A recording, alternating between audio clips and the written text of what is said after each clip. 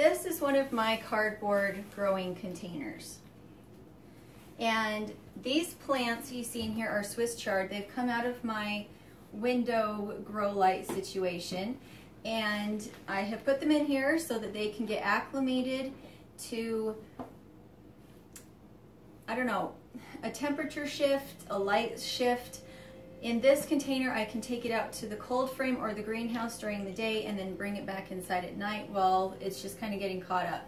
I'm going to be watching the temperatures at night out in the greenhouse to see when I think I can leave them out there. And that will be when the hotbed has peaked at about 150 degrees. A lot of times it'll get even hotter than that, but when it comes back down and hits 150 and then starts to go down a little bit more, that's when I'll leave it out all night. So I was going to show you today how it is that I build these. First I start off with a sturdy box, then I put in some wool, dirty wool preferably with manure on it, or I can put in straw, or I can put in newspapers. I use a lot of my junk mail to line the bottom of these boxes, and the reason is that it helps absorb the moisture. If you've noticed that potting soil can get kind of stagnant after a while, it starts to crust up and get kind of nasty. So by putting that water absorbing layer down in the bottom, it allows those roots to get down to some open, porous material that has fertilizer in it. If it's not dirty wool, I will then add a couple of cups of rabbit manure. It doesn't have to be composted, at least I don't compost it. Just rabbit manure in the bottom before I put the potting soil over it. And when I put the potting soil in, it only needs to be a couple inches and it saves me a lot of money. I do prefer to use the big bales of peat moss. I can get them here locally, this big, for $20, and it sees me a really long time. Otherwise, if I'm using deep potting soil instead of the 2 inches, then it costs me about $3 to fill each one of these boxes, which is a lot. And so I use the wool or the other carbon with the rabbit manure to take up space. It will break down and turn into soil on its own. It's not something I do, it's the bacteria doing it, which means that with only 2 inches, even if I am just buying bagged potting soil, I can get 3 to 4 boxes with potting soil in them for a much less expensive cost.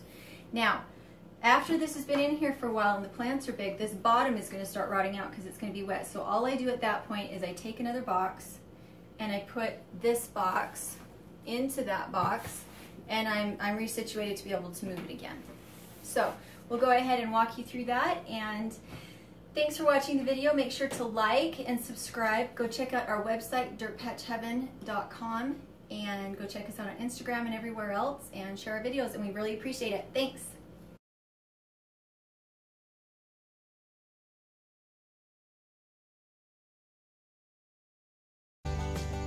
So this is my cold frame. I built this about 3 days ago, and I moved my cold starts from the greenhouse into the cold frame. These are just my swivel sticks. Can you see them? They just swivel down. And then I have this here because I don't want my duck to get her little head through and eat everything, and I don't want the chickens to come in. And for that, I just used the staple gun again, and the boxes will keep the weeds from coming out. So it's like lasagna gardening in a box.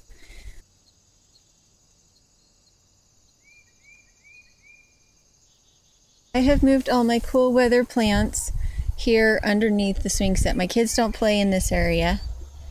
So I dug away all the mulch so that they're in contact with bare soil. I dumped 3 buckets of really, really strong rabbit manure tea on the dirt, put the boxes in, pushed the mulch up back around them.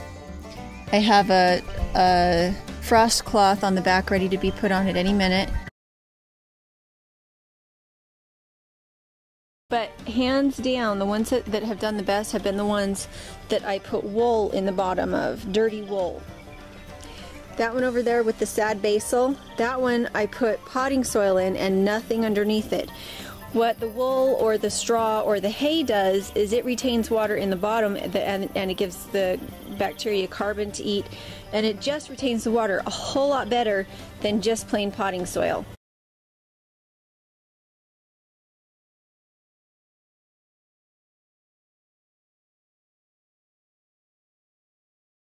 Sorry for the noise in the background. I wanted to show you what I do when the bottom of one of my cardboard box gardens gives way. You can see I picked it up and the bottom actually started to fall out, but I wanted to show you the mushrooms. Those were mushrooms that were growing on the base, which means I had plenty of manure down there and moisture and everything. And that's what grew out in the greenhouse last year in my hotbed. So I don't need 500,000 onions. So the fact that these are a little bit spindly and it's gonna take, and some of them aren't real big, it just doesn't matter. You keep watering them, they get a little bigger, you transplant them, and it all works out just fine. So you can see I put them in another box, and I'm gonna carry it out to the greenhouse because it doesn't really need to be in here right now. And we will start on the next flat in the house, which will be tomatoes.